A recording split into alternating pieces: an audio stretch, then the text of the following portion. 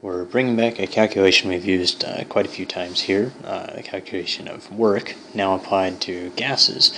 So up until this point we've really just done work with solids. So it's a little different application of the concept, but it has the same meaning. You know, how many joules of energy we put into this system, or how many joules of energy the system puts out by applying some force over some distance. So we're going to use the same.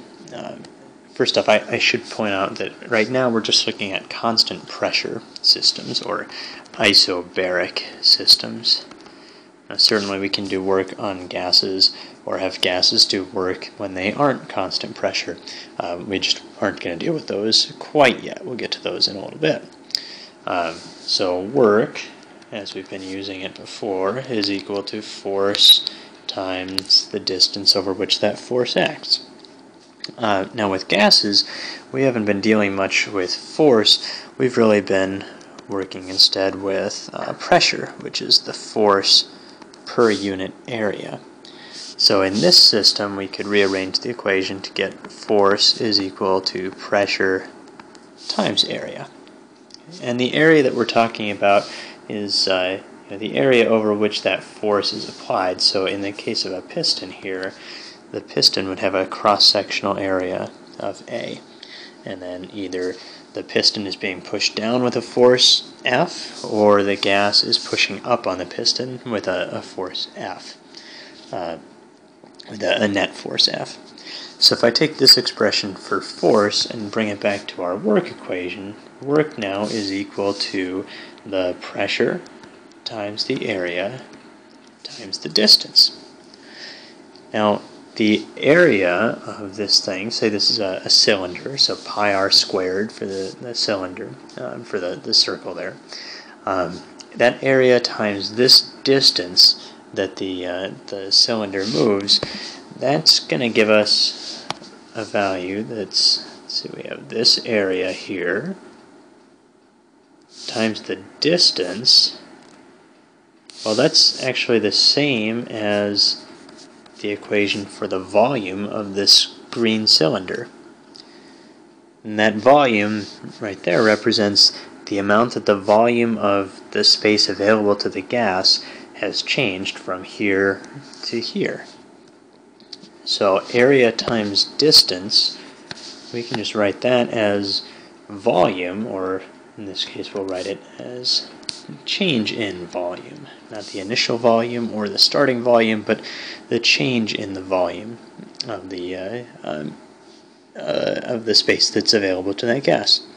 So to get work, if we have a constant pressure situation, we just do the constant pressure times the change in volume. Now just a couple of sign conventions here. Work is positive when we do work on the system. So when we do work on the gas, that corresponds with compressing the gas. We're pushing on the gas to make it compress. And then work is negative when the gas does work on the surroundings.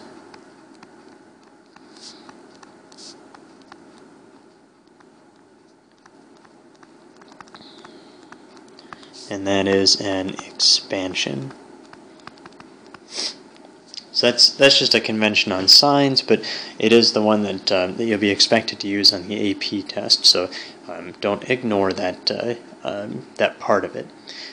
So when we do work on the gas, we're giving it more energy. We're transferring energy from the outside to the inside to this gas system.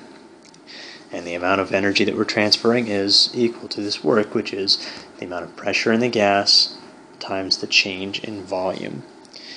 Now, it's worth noting here, we'll come back to this idea later on, but if we had a pressure versus volume graph for this, since it's a constant pressure situation, we're changing the volume without changing the pressure. This equation, P times delta V, let's say if we started at a volume here, initial, and end it at a volume here, that's our final, then P times delta V, that would just be the area of this rectangle right here. So from that, we can see, at least in this case, it turns out we can generalize this, that the area under the curve of a PV graph, or a PV diagram, we'll call them later, is equal to the work. Now again, we have to be careful about direction here. So if we go from small volume to a large volume, like I have this one drawn, then that's an expansion. So this would be a negative amount of work. If we switched this around and started here at a large volume and went to a final point over here at a small volume, that's a compression. We're doing positive work on the gas then, instead of the gas doing work on the surroundings. So we'll continue to work with work and gases in these calculations, and we're definitely going to see more of these PV diagrams as well, and make some more calculations with those. Now this area under the curve business, if you've done calculus before, you know that's just the integral of P with respect to V. If you haven't done calculus, that's fine. They'll always just give us these simple cases, so you know, you'll be able to solve the area just using things like length times width and 1/2 base times height, and so that's just fine.